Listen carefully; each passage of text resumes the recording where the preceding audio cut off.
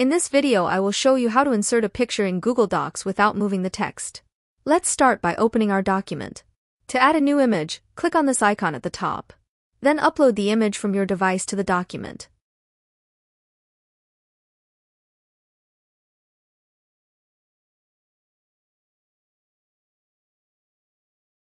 Now, if you want to move the image freely without the text moving, choose this option, in front of text here at the bottom. Now as you can see, in this way you can move the image freely over the text. I will now place the image here next to the text.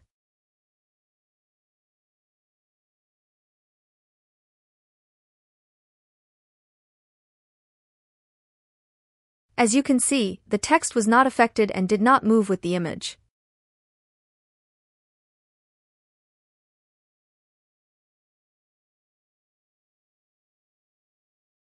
Thanks for watching, and don't forget to like and subscribe to the channel.